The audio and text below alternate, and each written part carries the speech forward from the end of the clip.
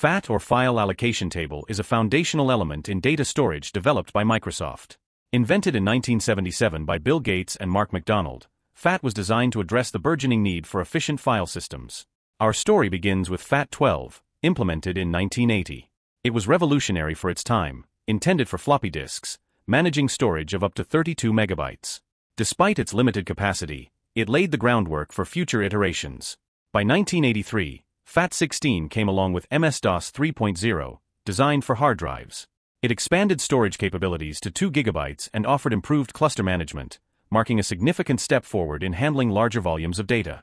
Then came FAT32 with Windows 95, vastly increasing storage capacities to support volumes up to 2 terabytes. This made it ideal for external drives and larger storage devices, maintaining its place as a preferred file system due to its versatility and efficiency. In 2006, Microsoft introduced exFAT, designed to overcome the limitations of FAT32, allowing for larger files and partitions. This format became crucial for flash storage, optimizing short file storage and enhancing device compatibility.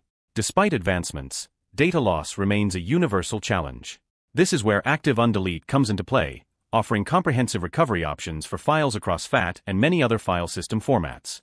Using its file signatures, feature scans and restores lost data effortlessly, providing a safety net against accidental deletion or formatting.